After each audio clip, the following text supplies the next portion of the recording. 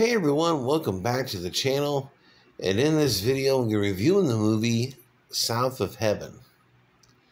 Released on October 8th, 2021, it is a crime movie that has a 5.8 out of 10 on IMDb and a 47% on Rotten Tomatoes.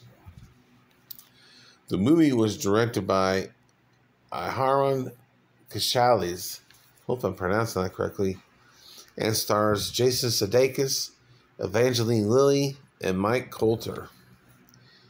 In this movie, we have Jimmy Ray, played by Jason Sudeikis, who is a convicted felon and has served 12 years in prison. And finally, he is released after serving that time for armed robbery.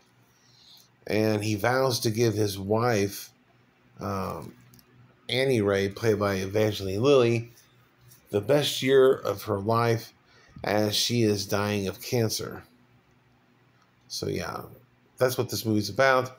And of course, Jimmy Ray, being fresh out of prison, with this parole officer, he has to find and hold a job in which the parole officer has found him a job, but has basically got him by the balls. And if he messes up, he has to go back to prison to finish out his sentence. And so eventually he convinces Jimmy to do something that he shouldn't be doing, which leads to another instance where Jimmy and Annie are in danger. And not only endangers them, but his friends. And yeah, it's a crazy movie. And it's nice to see Jason outside of the comedy movies, and it's nice to see Evangeline Lilly outside of Marvel. And I've seen her in some other things as well, but I like seeing those actors outside of their comfort zone, if you will. And Jason does a great job in this movie. Evangeline Lilly is just a sweet. Two performances are great. I like the direction. I like the story.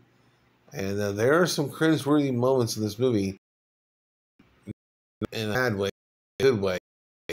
And this is a crime movie.